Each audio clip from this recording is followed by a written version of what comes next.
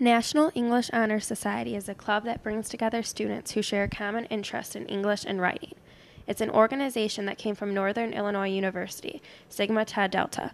NEHS is directed for high school students. Next year will be Oswego East's first chapter of NEHS. Students are not recruited to the club. It's an open application process. However, Ms. Monahan, the leader of the club, will be looking for students with a GPA of 3.5 or above, and students who are interested and have a love for writing. They should join NEHS because they have a good opportunity to show their love for English, and they can also be surrounded with other students that are passionate about English or passionate about helping their community.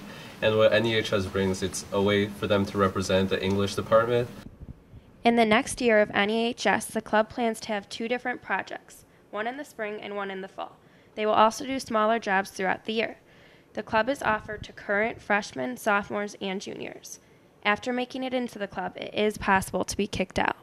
If a student plagiarizes an essay or does something that would go against the mission or the values or any of those elements that we want to uphold within the National English Honor Society, it is possible for a student to be kicked out.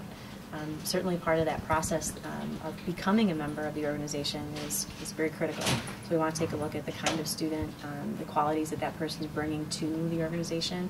But once someone's in, we do expect them to maintain a high-level GPA